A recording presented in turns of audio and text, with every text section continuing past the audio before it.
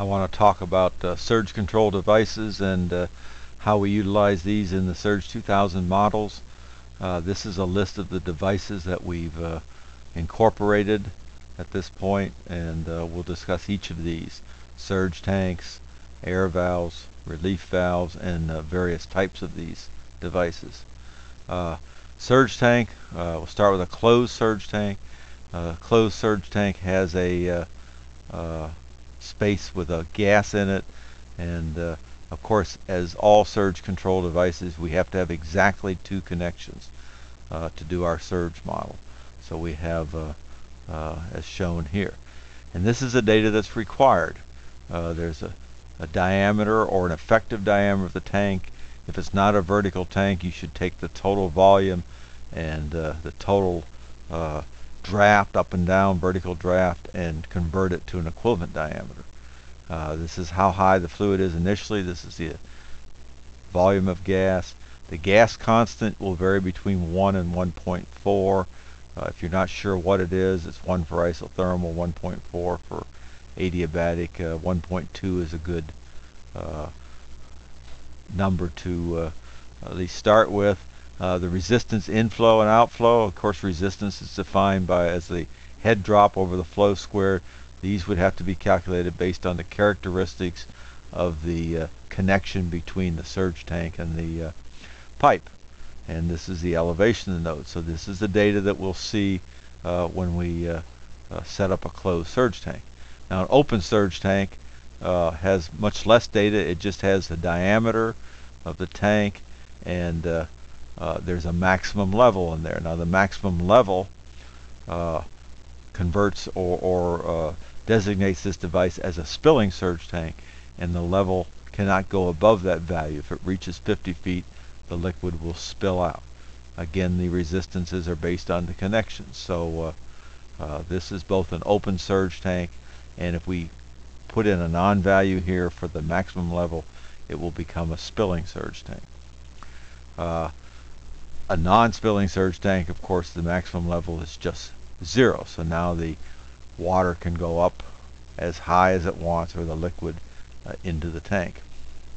A one-way surge tank basically is a device which will has a check valve which allows flow only to go into the system. And this is an open tank that's under normal steady state conditions. The head here would be too high and the flow would be spilling out the tank. So what it's designed to do is, as the pressure drops to the point where the head in the line is below the tank level, it will open up and prevent cavitation. So in order to designate this device, we have to put in check valve data. That's the basic information that we have to put in. If we designate that there's a check valve resistance in time, then the program will interpret this as being a one-way open surge tank, or a feed tank as it's sometimes called.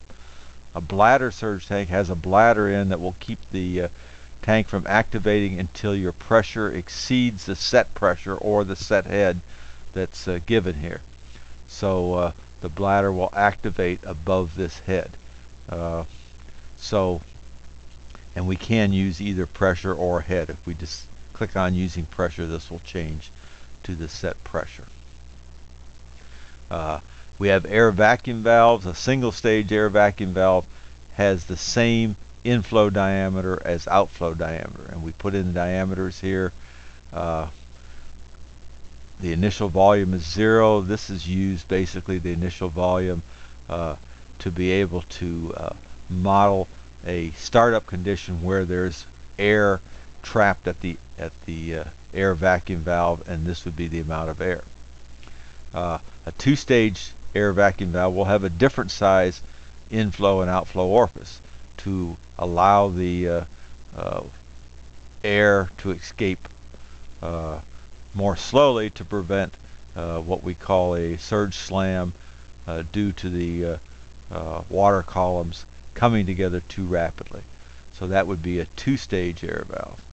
Now there's also three-stage air valves, which basically have usually the main inflow and outflow orifices are the same size.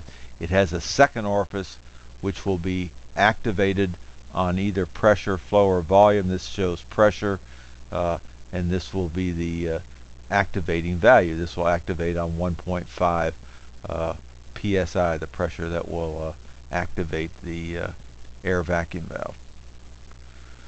We have relief valves. The ordinary pressure relief valve will open up when the pressure reaches a certain value. This is the time it takes to open, the opening time. It will start to close when the pressure drops down to a second value, it's 150 here, psi, and a closing time. Now we can sense the pressures at a different node.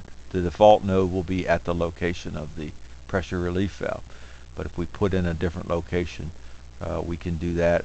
And here we can use head instead of pressure if we wish to. Here's an example where we're sensing it at a different node. We're sensing it this node instead of this node. That's not a real usual application, but it's certainly available as an option. A rupture disc is a device where the disc will rupture when it reaches the opening pressure or head. And that's a simple device which is effective for controlling high pressure surges. The surge anticipation valve, which is generally put at the discharge side of a pump, will open on a down surge. Here this is going to open at 40 psi. Down surge in anticipation that there's going to be or the pump is tripped and there'll be an upsurge coming. So here this will operate on a cycle, so that it will take so much time to open, it will stay open for a certain amount of time, and it will take so much time to close. And that's the data that's required for this application.